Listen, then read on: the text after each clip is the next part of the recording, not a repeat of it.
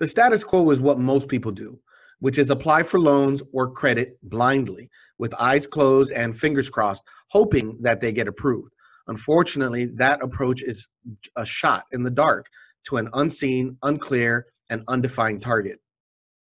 What most people do is walk into a bank, respond to an ad in the mail. Maybe they saw something on TV or online. All of them have one thing in common.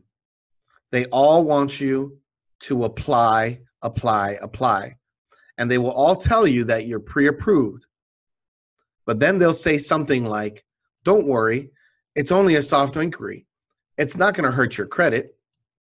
What they don't tell you is that if you get declined, what they'll say is, sorry, you'll receive a letter in the mail within the next 30 days explaining why you were declined.